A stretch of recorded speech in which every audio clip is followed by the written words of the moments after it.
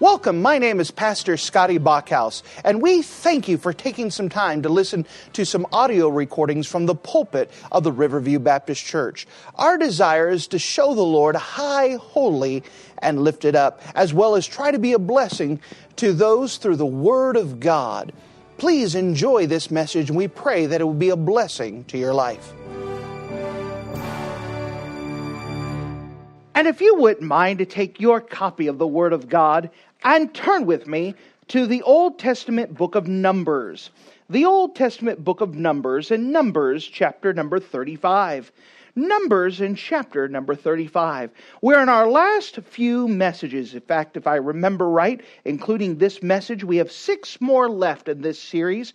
Of course, we could go in a lot more detail with the life and ministry of Moses, but we're just trying to hit some of the highlights and some of the important parts of the narrative account of the life and ministry of Moses, and we find our way to the book of Numbers, chapter number 35. The book of Numbers in chapter number 35. Now, remember that whenever God repeats or says something, we know it's important. If God repeats it, then it's something we need to pay attention to. And if it's something mentioned several times, it's something that God is placing the emphasis on. And that we must always place the emphasis where God places the emphasis. And the passage tonight is something that's repeated several different times in the Old Testament, dealing with the idea of Moses, and then again in the book of Joshua. Something that was vital in God's idea of setting up this brand new nation to make sure that they had this protection and this way of escape. And so notice with me in the book of Numbers chapter 35. Numbers chapter 35, and let's pick it up in verse number 10. Numbers 35 and verse number 10. The Word of God says this: Speak unto the children of Israel, and say unto them, When ye come over Jordan into the land of Canaan, then ye shall appoint you cities to be cities of refuge for you, that the slayer may flee thither, which killeth any person at unawares. And they shall be unto you cities of refuge from the avenger, that the manslayer die not, until he stand before the congregation in judgment. And of these cities which ye shall give, 6 cities shall ye have for refuge. And ye shall give 3 cities on this side of Jordan, and 3 cities shall ye give in the land of Canaan, which shall be cities of refuge. And these 6 cities shall be a refuge, both to the children of Israel, and for the stranger, and for the sojourner among them, that every one that killeth any person unawares may flee thither. And if he smite him with an instrument of iron, so that he die, he is a murderer, and the murderer shall surely be put to death. And if he smite him with a throwing stone, wherewith he may die, and he die, he is a murderer, and the murderer shall surely be put to death. Or if he shall smite him with a hand weapon of wood, wherewith he may die, and he die, he is a murderer, and the murderer shall surely be put to death. The revenger of blood himself shall slay the murderer when he meeteth him, and he shall slay him. But if he thrusteth him of hatred, or hurl at him by lying of wait, or he die, or in enmity smite him with his hand that he die, he smote him shall surely be put to death, for he is a murderer. The revenger of blood shall slay the murderer when he meeteth him. But if he thrusteth him suddenly without enmity, or cast upon him without anything laying of wait, or if any stone wherewith any man may die, seeing him not, and was cast upon him that he die, and was not his enemy, neither sought his harm, then the congregation shall judge between the slayer and the revenger of blood according to these judgments. And the congregation shall deliver the slayer out of the hand of the revenger of blood, and the congregation shall restore him to the city of his refuge, whither he fled, and he shall abide in it until the death of the high priest, which was anointed with the holy oil.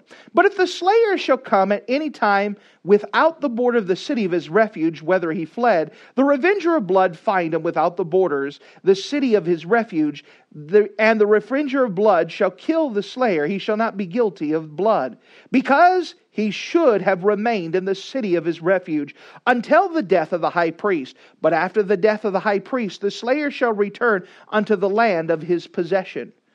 So these things shall be for a statute of judgment unto you throughout your generations and all your dwellings. Whoso killeth any person, the murderer shall be put to death by the mouth of witnesses. But one witness shall not testify against a person to cause him to die. Moreover, ye shall take no satisfaction for the life of a murderer, which is guilty of death, but he shall surely put to death. And ye shall take no satisfaction for him that is fled to the city of his refuge, that he should come again to dwell in the land until the death of the priest. So ye are not to pollute the land wherein ye are. For blood it defileth the land, and the land cannot be cleansed of the blood that is shed therein, but by the blood that sheddeth it. Defile not therefore the land which ye shall inhabit, wherein I dwell, for I the Lord dwell among the children of Israel. And if you're in the habit of marking things in your Bible, would you mark a phrase that is repeated several times in this passage and several others? Notice again the first mention of it in verse number 11, the cities of refuge. The cities of refuge. And with the Lord's help, we want to hit this ordinance, this order that God had placed, and it is carried out and mentioned several times throughout Scripture, this principle here of the cities of refuge. If you don't mind, let's go to the Lord together and let's pray.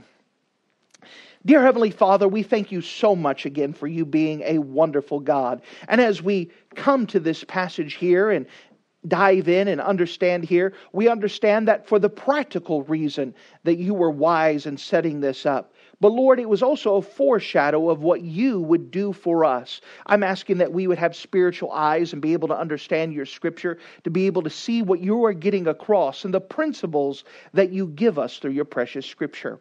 Lord, I'm very conscious of my need of you tonight. Lord, help me to trust and depend upon you, that these good folks, they don't need to hear from me. They need to hear from your word. They need to hear from you. And I'm asking that I would be out of the way and that you would fill me with your Spirit and just use me as a vessel, but they would hear from you. And we love you. In Jesus' name we pray. Amen. Well, as we have the book of Numbers here, this is an important principle. Once again, in the book of Deuteronomy chapter 19, this principle is given again, and then it is finally carried out in the book of Joshua chapter 20. And if you wouldn't mind to go with me to the book of Joshua chapter 20, we want to see as this cities of refuge are actually carried out. Now, what has happened between where we were at in the book of Numbers, chapter number 35, and where we're at here in Joshua chapter 20, is that we know that Moses had led the people to the edge of the promised land, that he preached the book of Deuteronomy in a space of a month to the people to try to prepare them to give the second telling of the law, to remind them the things that God had set for them.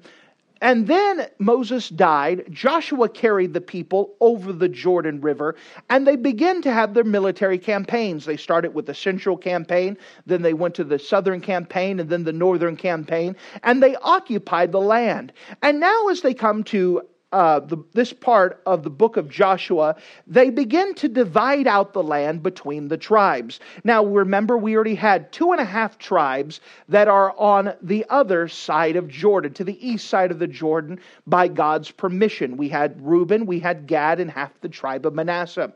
The other tribes here are now having the land divided out to them, and by God's order, God had demanded and asked that there would be 6 cities of refuge that would be established for the people of Israel.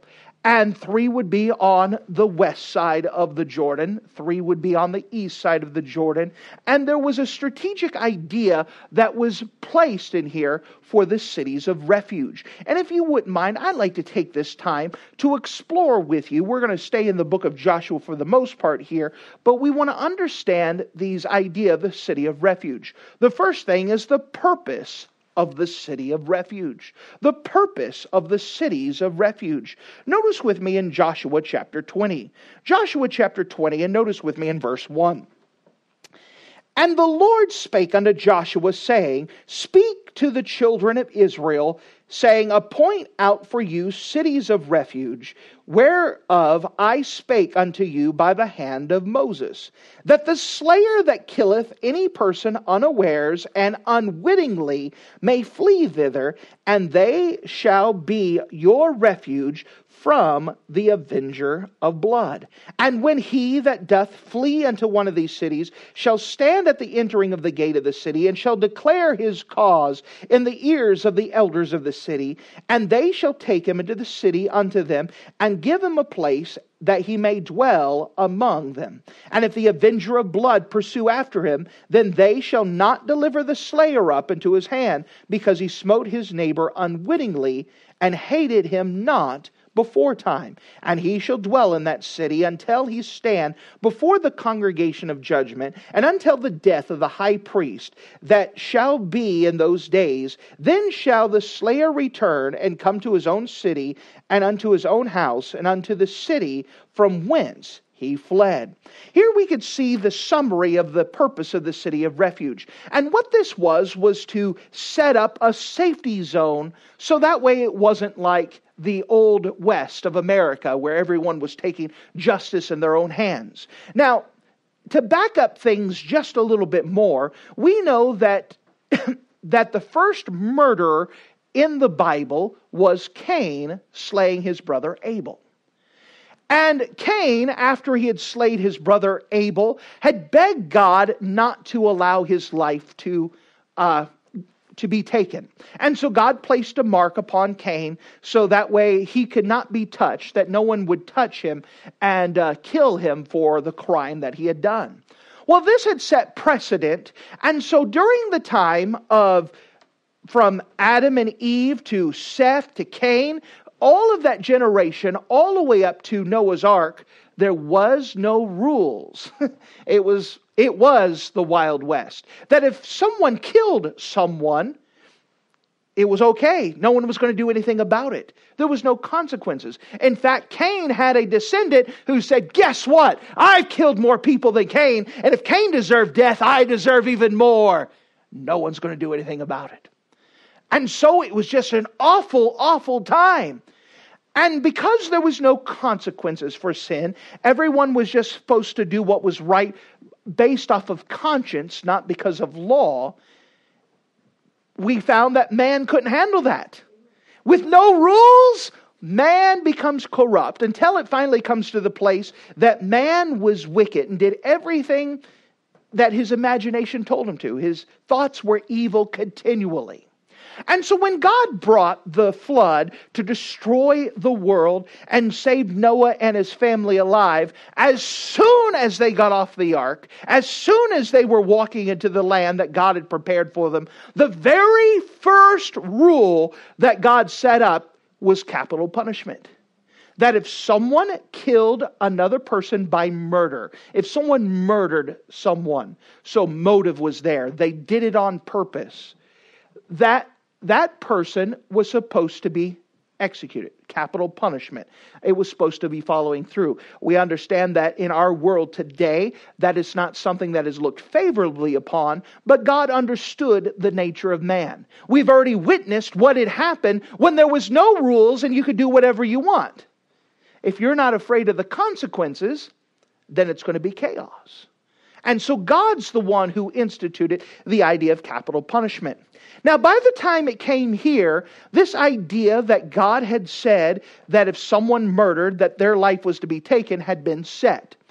Now God is setting up a place to protect those that were not guilty of murder. Now, we had saw before in the book of Deuteronomy where we read to, that God took time to explain the difference between murder and an accident. And so, if someone had a hand weapon, and they premeditatedly made a weapon, and they saw their enemy, and they killed him, that's murder. All right? If you did it on purpose, you thought it would be fun, that's murder. And by the way, the cities of refuge are not for you. You are deserving of death. But we understand that because of life, accidents happen. And so it goes through in the book of Deuteronomy or the book of Numbers to give some illustrations. So let's say that I'm working on something and a stick breaks or something and jabs someone accidentally. It wasn't on purpose, it was just an accident. Well, I'm not guilty of murder. However, there's always the revenge principle that if I killed a family member, then the rest of the family members want to come after me. Well, God says, I want to set up a protection so that way their life isn't taken. Because murder would occur. If someone had accidentally killed someone, it was an accident, there was an accident that occurred, the slayers that would take revenge, they would be committing murder. So God had tried to set it up so there would be protection. Now, of course, the people who are wanting revenge, they're not going to be thinking clearly. So you have to bring it to a court, to bring it to a magistrate, to bring it to the elders of a city so they could judge it and make sure that things were done properly. It gives an illustration. Let's say that I'm clearing out some rocks and I'm not paying attention and I toss a rock behind me and it bonks someone on the head. It hits them just right and it cracks their skull and they die. I'm not guilty of murder, but I understand his family is not going to be happy with me. And so I could flee to a city of refuge, plead my case, and I can stay there. And then it set up the principle that as long as I stayed within that city, that revenger could not touch me. Meaning I was not guilty of murder. It was an accident. Something happened. As long as I stayed within the protection of that city, I could not be touched. And so it set this up, these 6 cities of refuge, so that way each person could run there and be protected. And as long as they stayed there, they would be protected. And then it gave the principle how long you could stay there. Well, I could stay there safely until the high priest of Israel died. And then everything was reset. I can go home. And so you'd kind of hope that the high priest was an older gentleman. So I didn't have to stay there and be reset. If it was a young guy who's pretty healthy, I might be in that city for a long time. That's a different thing altogether. But I'm saying that you stayed there and you were protected until the high priest died. And then the clean slate, I could go back home and technically no one was supposed to come after me. And so this is the principle of the city of refuge. We'll go over some more details in a second. But as we come to Joshua, as they're dividing out the land, God spoke to Joshua and said, I want you to divide out 6 cities of refuge. 6 places where people can flee that even though they may be worthy of death in someone's eyes, they could run to and be protected from the death that they deserve to have. Now we come to something interesting, maybe interesting to some people, may not to others, the names of the cities of refuge. As we're in the book of Joshua, chapter number 20, the first several verses deal with the setting up of the city of refuge. Of course, we had saw more detail in the book of Numbers, chapter number 35, and then once again, it's repeated in the book of Deuteronomy, chapter number 19. But as we're here in the book of Joshua, they have these cities that are appointed out. Notice with me in verse number 7.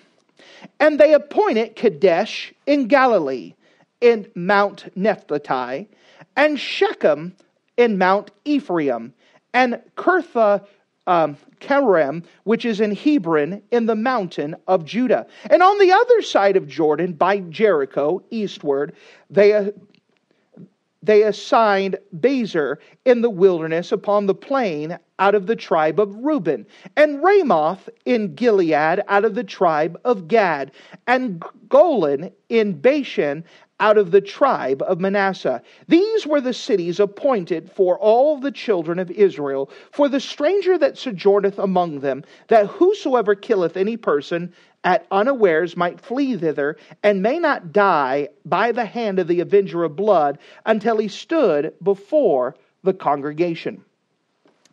Now, with this, we could see these cities set aside, and there's something about names, especially Bible names. Names were important. So just listen to the names of these places. First of all, you had Kadesh, which meant holy place. It was a place where people can go. It was called, the city itself was Kadesh, which meant holy place.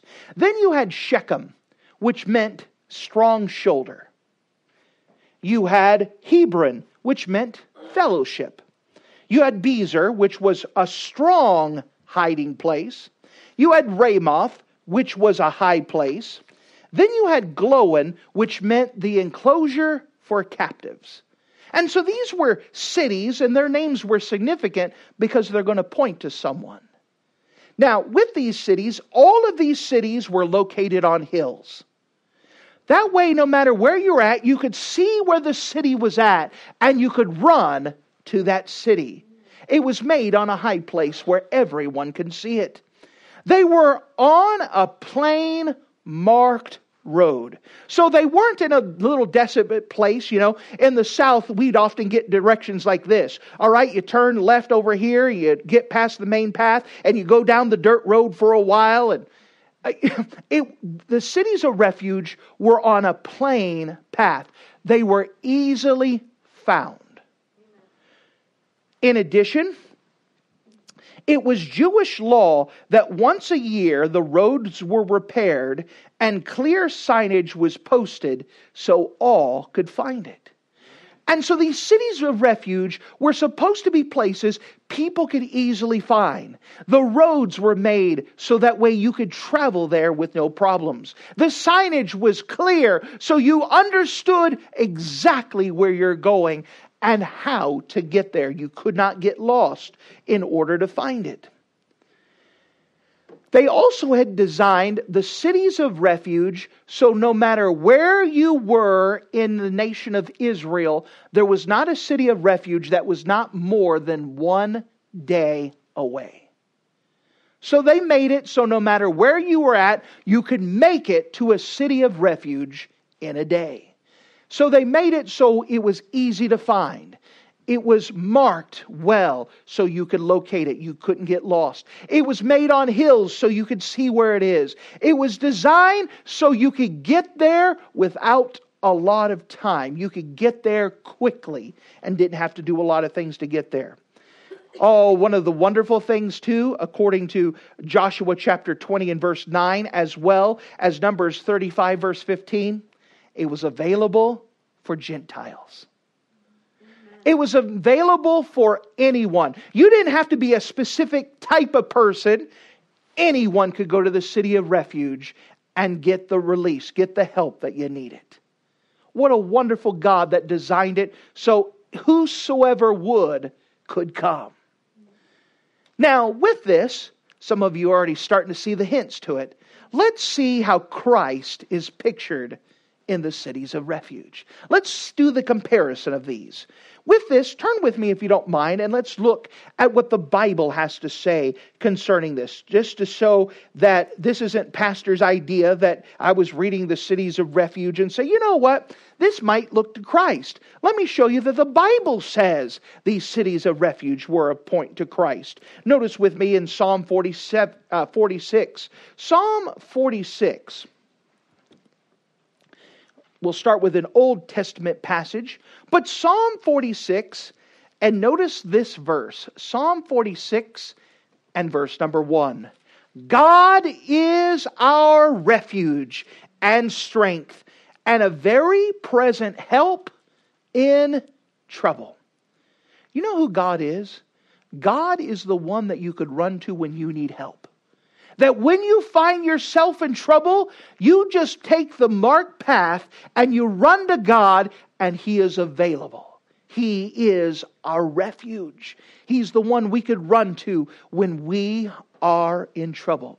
Let's look at the New Testament. Let's look at the book of Hebrews. And remember, as we've been promoting lately, the book of Hebrews is the New Testament commentary on the Old Testament law. And it is filtered through the light of Jesus Christ. So looking at the law of Moses, looking at the Old Testament pictures, and looking at them through Jesus Christ, we could see even more. Notice with me, if you don't mind, in the book of Hebrews chapter 6 and verse 18.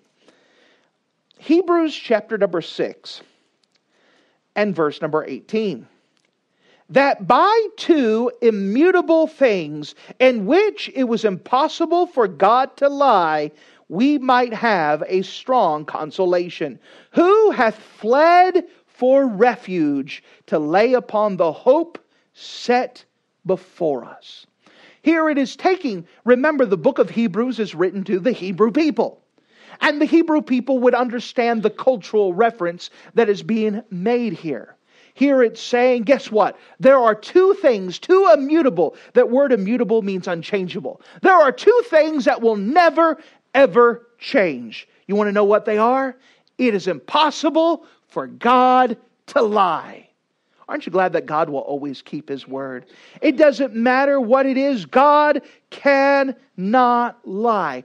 And because God cannot lie, notice this thing here, we might have a strong consolation who hath fled for refuge. This is talking as a cultural idea of the city of refuge, to lay a hold upon the hope that is set before us. So here it builds on this. First of all, God can't lie. And because He can't lie, the other unchangeable truth is that we could trust Him. God can't lie. Because He can't lie, we can trust Him. Now, think about what we're trusting God for. We are trusting God for forgiveness of our sins. The Bible is clear. It says, for the wages of sin is death. We know without a doubt we deserve to die. And the only reason why I believe that I can have forgiveness of sins is because God told me so. Think about that. That's the only way I know that my sins are forgiven. But if I believe that God could lie, then my hope is shaky as well. But if I can trust His word that He cannot lie, my hope is true. That God is going to keep His word. I have run to God for refuge. I am not trusting in my works. I am not trusting in my ability to make things right. I am not trusting in some way of repaying the debt. My trust and hope is in Christ and Christ alone. That is who I ran to for refuge. I came to Christ saying, I deserve to die. Help me, Jesus, help me. And God keeps His word. And because He keeps His word, I can put my hope, my trust, my faith, my belief in Him. So we understand that the Bible gives a reference of this, that Jesus, this is a picture, the cities of refuge are a picture of Jesus Christ. So let's compare the two of how Jesus and the city of refuge are in more detail. First of all, both Jesus and the city of refuge are within easy reach of the needy person. Remember, the city of refuge was designed so a city of refuge was always within a day's travel. You could easily make it to the city of refuge. And by the way, Jesus has made Himself so accessible that all you have to do, for whosoever shall call upon the name of the Lord shall be saved. He made it so you don't have to go through hula hoops. You don't have to do any tricks. You don't have to do any hurdles. All you have to do is come to Him. That Jesus is within easy reach of whosoever needeth Him. Call upon me. That's all that's required, is to call upon Him. That they're both of easy reach. Think about that. They were no use to anyone if they couldn't get there. Could you imagine having a city of refuge? Yes, if you could just make it to the city, you'll be safe. But the city is so far away, and you have to travel through mountains, and you have to take passage, you have to get a ship to go over there, and you have to do this. What good is a city of refuge if you can't get there? What's the use of Jesus Christ if you can't get to Him? Jesus can save you, but in order to get to Him, you have to go crawl on your knees up these steps. And you have to pay $1 million. And you have to do all of this fancy words. And do this reconciliation. And get this right and fix this. well, then you couldn't make it. In order for the city of refuge to be a practical help, you had to be able to get to it easily and quickly. What's the second thing, and we compare them? Both Jesus and the city of refuge were open to all. Both Jesus and the city of refuge were open to all. It wasn't just the Israelite. No one needed to fear that they would be turned away. Jesus would be glad to take them in their time of need. Jesus will not turn anyone away. He's not going to say the color of your skin is not right. The place of your birth is not right. Your parentage, your ancestral lineage is not right. He says, come unto me. Come unto me. I'll take anybody if they're willing to come. God had designed the cities of refuge so even a Gentile heathen could go to the city of refuge and get that protection when he needed it. God had designed it so it was open for all. What was something else here? Both Jesus and the city of refuge became a place where one in need could live. You didn't come to a city of refuge in time of need just to look around. You would come to the city of refuge and you would live there until the high priest died. Well, guess what? When you come to Jesus as the city of refuge, you can live there until the high priest dies. And by the way, our high priest will never die. You go there to stay. You go there to live. You make a living. You have a life there. And by the way, when you come to Jesus Christ, it's not a thing that, oh, how horrible. I have to give up everything I enjoy and I just have to be here in Jesus and just stare at the walls. That's not the life that God intended you to have. He wanted to give you life, but not just life more abundantly. He wanted to be a place where you can live. And the cities of refuge was designed to be a place where you could live. What's something else that you could find about Jesus and the city of refuge? Both Jesus and the cities of refuge were the only alternative for the one in need. Without the specific protection, they would be destroyed. There was no other option. It was the only place you can go if you thought that you were worthy of death. You could run to the city of refuge. There was no other option. And by the way, there is no other way to get into heaven but by Jesus Christ. There's no other way to be forgiven of your sins, which the wages of sin is death. There's no other way to escape that penalty but by Jesus Christ. There is no other way. There are no other alternatives. What else do we understand about Jesus and the city of refuge? That Jesus and the cities of refuge provided protection only within their boundaries.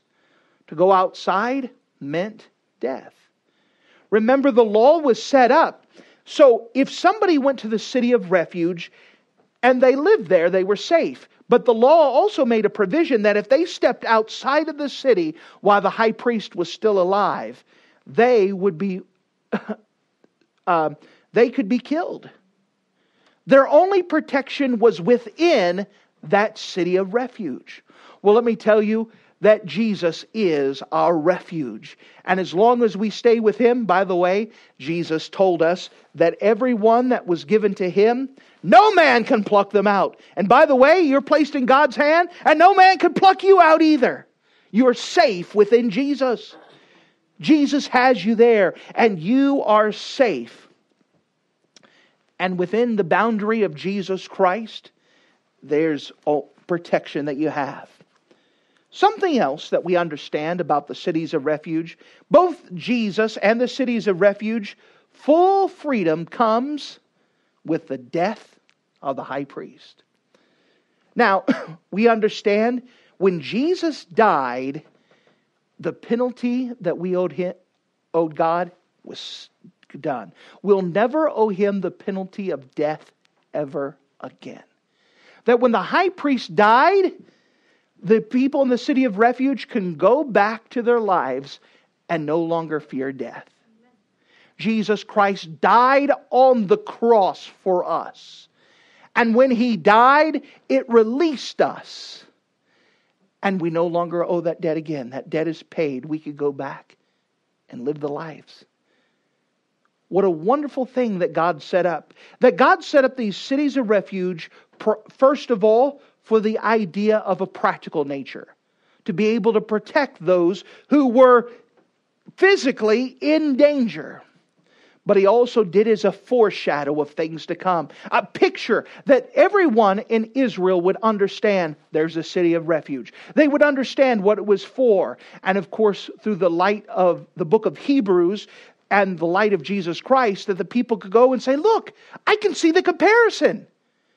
Wow, you could take the city of refuge and be able to teach to a Hebrew person who was familiar with the Old Testament and point them to Jesus and say, that's our city of refuge. That's who I'm trusting to. That's who I'm depending upon. It was a foreshadow of Jesus Christ. Now, what a wonderful thing it is. Now, we understand that the people in this room, for I understand you've accepted Jesus, your Savior. There was a time where you ran to the city of refuge and you called upon Him and He accepted you. He forgave you. He took care of your penalty. He's giving you a place to live. But sometimes it's good to be reminded of the details of all that we have in Jesus Christ. That He is our refuge and a strong tower. He's the God we could run to in times of trouble.